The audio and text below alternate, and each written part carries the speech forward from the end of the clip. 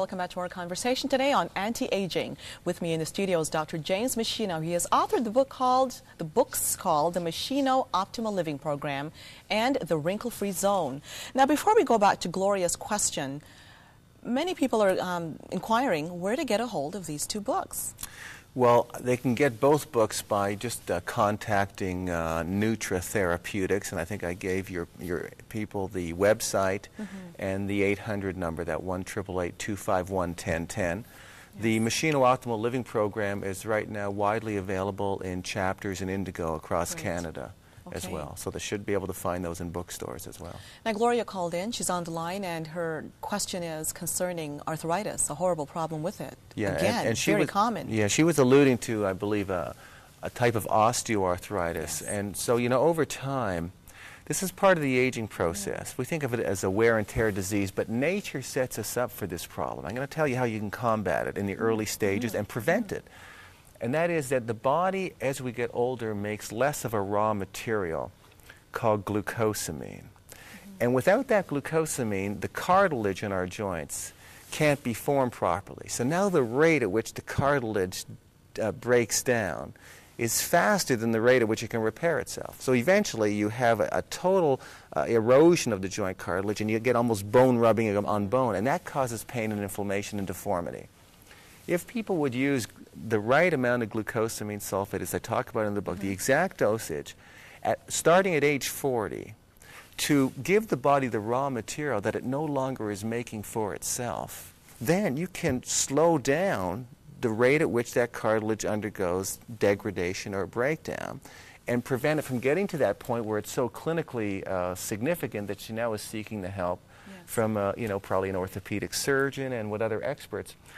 In certain cases, even once the damage is done, using a combination of glucosamine sulfate with some natural anti-inflammatory herbs that I talk about in the book, curcumin, boswellia, and white willow bark extract, and ginger. When you put those together, you get a nice anti-inflammatory effect to contain the inflammation and start to possibly rebuild the cartilage or improve the integrity to the point where now the joint can function again, hopefully forestalling or preventing the need for knee replacement surgery. Hopefully you can avoid that.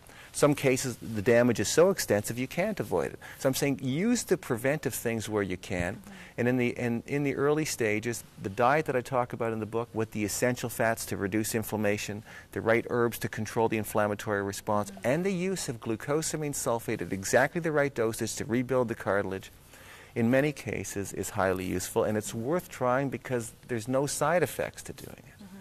Now, unfortunately, women are more susceptible to bone loss at middle age. I've heard it said that women, in fact, even girls, teenage girls, should start on a calcium supplement early. What do you recommend in this area? The National Institutes of Health revisited calcium recommendations a few years ago.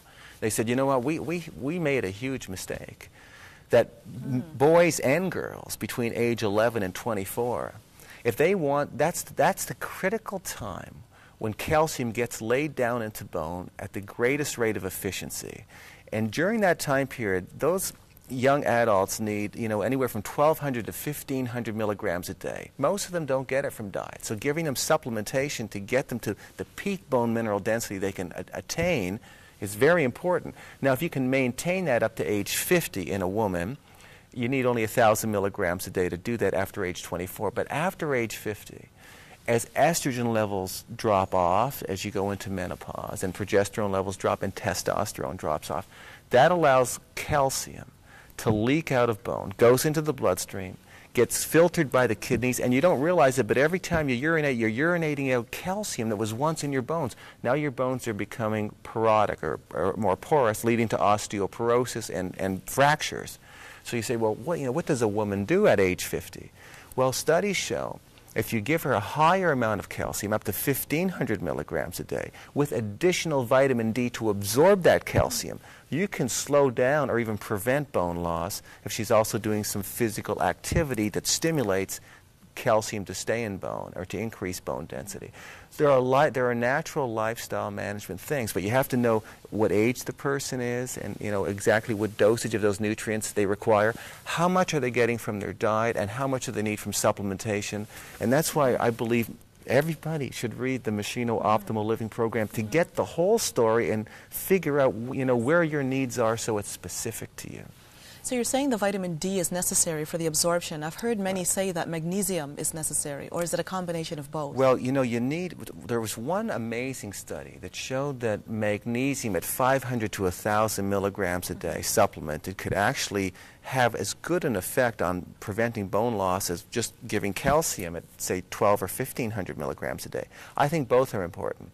So I tend to encourage after age 50, women to get the 1,500 milligrams of calcium. Most women get from their diet about 700 or 800, so they have to find the missing 800 milligrams or so. A really high-potency multivitamin that I outline in the book will contain at least 500 milligrams and get you close.